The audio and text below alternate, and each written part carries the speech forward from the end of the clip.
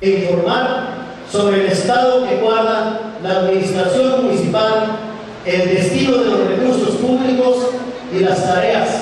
acciones y gestiones que en un marco democrático y plural hemos realizado a favor de la ciudadanía con el consenso, el respaldo y el apoyo decidido del señor síndico municipal y nuestros 9 regidores, así como nuestro secretario municipal que integran este honorable ayuntamiento de Santiago Papasquiaro, quienes han sabido sumarse a este gran proyecto de trabajo que hoy me toca presidir y que está plasmado en el Plan Municipal de Desarrollo 2010-2013. Su madurez política es muestra de que antes de partidos políticos está el supremo interés de todos los santiagueros, el luchar por todos, hombro con hombro, por el bienestar de nuestra comunidad. Por mandato ciudadano, llego a esta honrosa responsabilidad: ser presidente municipal, cargo que me ha permitido encabezar la suma de esfuerzos,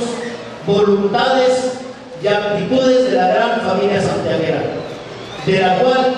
me siento orgullosamente y que todos formamos parte de ella. Y el poder estar aquí con todos ustedes, compartiendo este evento emotivo y trascendente, este primer informe de gobierno. Nuestro compromiso fue y es encabezar un gobierno sensible, honesto y eficiente, un gobierno cercano a la gente, un gobierno que tiene como eje central de sus acciones la solidaridad con sus ciudadanos, con todos ustedes. Hemos trabajado para todos los santiagueros sin distingos, con generosidad y sobre todo con voluntad de generar el bien común. Nuestro gobierno está comprometido a realizar el mayor de los esfuerzos, las mejores gestiones, con responsabilidad, honestidad y eficiencia, para que juntos, sociedad y gobierno, logremos una mayor prosperidad y crecimiento económico, y es en forma cada vez más equitativa, y que para que esto se traduzca en un desarrollo que ofrezca oportunidades para nuestro reconocimiento y gratitud al gobernador, contador público Jorge Rivero